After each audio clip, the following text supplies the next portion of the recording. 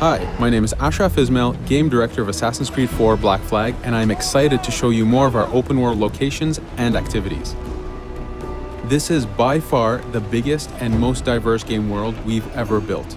Over 50 major locations and more than 75 uncharted islands. In this demo, we will be jumping around to different parts of the Caribbean world and showing off some of this diversity. Here we are on Andreas Island, a coconut island with a pirate village. Up ahead, we have a tavern. Taverns are places where you can hire crew, pay for secret information about valuable convoys, you can play mini-games, and of course, you can have a drink. To gain access to all of this, you need to prove yourself with your fists.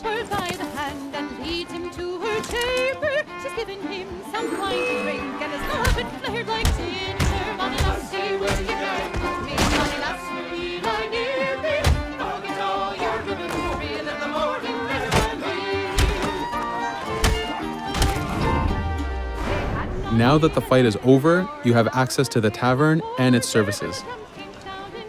This being a tavern, there's always plenty of rum to be drank, but drinking too much will have some fun surprises for you.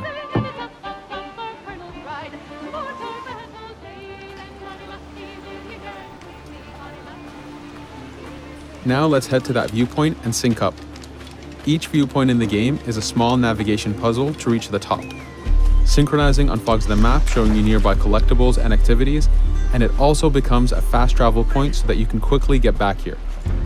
The world is massive. We need it to make it comfortable and easy for you to get to where you want.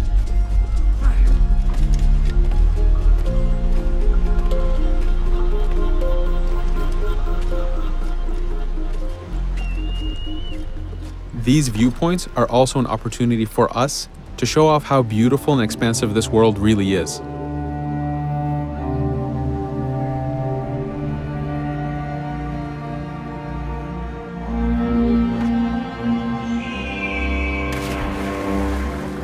Now we're heading to another important location, underwater shipwrecks. We are now able to access these locations because we recently purchased a diving bell. These are real 18th century devices that pirates and sailors used to access the underwater. Underwater is how the golden age of piracy started. Through an incredible hurricane, tons and tons of Spanish gold was lost at the bottom of the seabed. This attracted poor, jobless sailors and pirates to dive down and grab this treasure. It was important for us to include the underwater as a new environment because it was so important to the history of piracy. The underwater is full of unknown dangers and predators.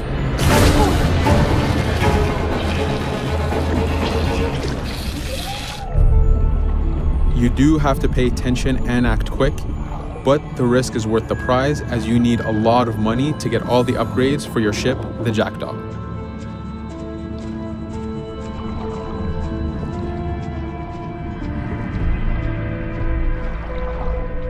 Stealth is very important even in the underwater. Here we can use the seaweed and plant life to keep yourself hidden from sharks and other dangers.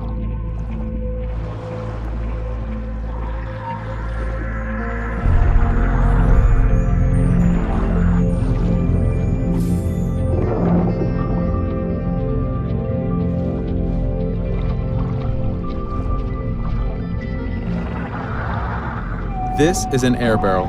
It's a one-time air refill, so use them wisely. Of course, you can always go back to the diving bell to refill. We are going to move to a different location now. This is a smuggler cave. This one happened to be accessed from the underwater, but not all of them are.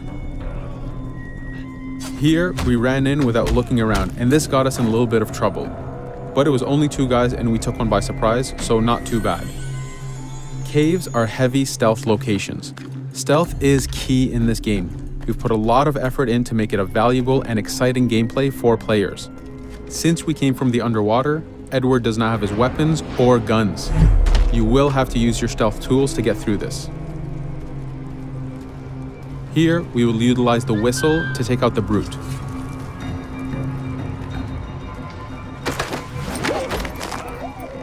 Anytime an enemy is taken out, they will drop their weapon for you to use.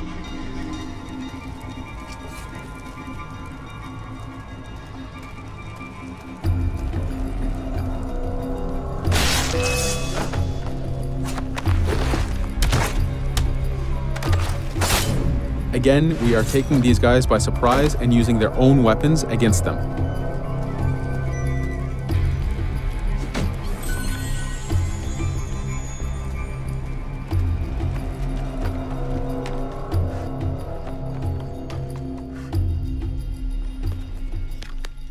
Using just your fists keeps things quiet. This allows you to take advantage over the second guard.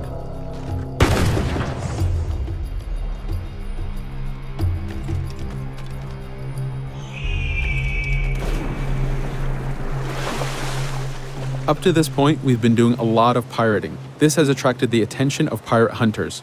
This is fed back to you with the clashing swords above the health bar. This is a first level hunter after us. You can push the wanted system to reach level 4, where you have a fleet of intense aggressive hunters after you. The horn you heard indicates that this is a charger type ship. This ship is all about getting close and ramming. Each ship type has a unique sound associated to it, the scariest being the war drums of a man of war. Your first mate, Adewale, is always giving you helpful advice and feedback. The chain shot is a stun weapon. Hitting ships slows them down. Great for stopping a charger's attack.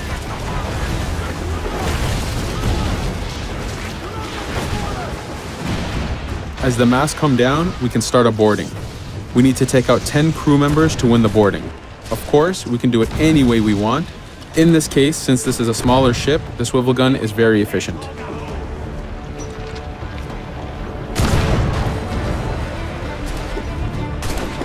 There are many objectives in the boarding system, including destroying powder keg reserves and removing the flag from the top mast. But the most basic objective is to eliminate the crew. Here you can see Edward utilizing his dual cutlasses and guns, combining them in counters and combo attacks. You do have a max of 4 shots before reloading, so make them count.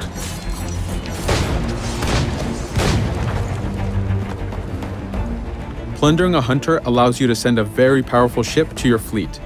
They are also a good way to gain ammo for the Jackdaw. In this case, we will use this opportunity to lower our wanted level.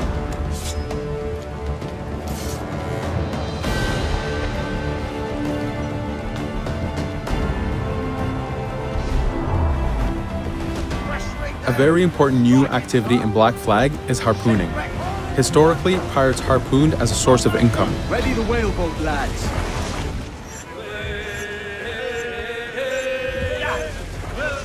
Harpooning is a part of upgrading Edward and his gear. There are many different types of creatures to harpoon, and they are all needed to get every single upgrade. Steady now, lads.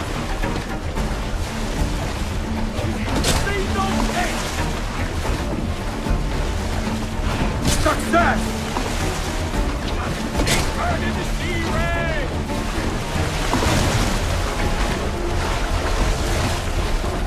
It's weakening! The bastard's torn the rope! Stay sharp, lads. This is one of the smaller harpooning targets. Just imagine taking on a great white shark or a blue whale.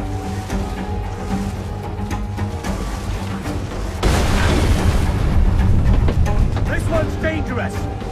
The harpooning activity itself has upgrades, and you will need them to take on the bigger targets.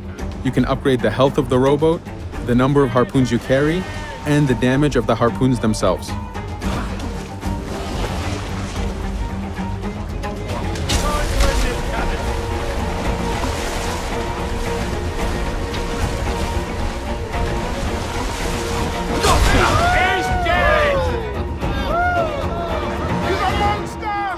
This was just a tease of the activities and locations. There is tons more for you to experience. Thank you for watching.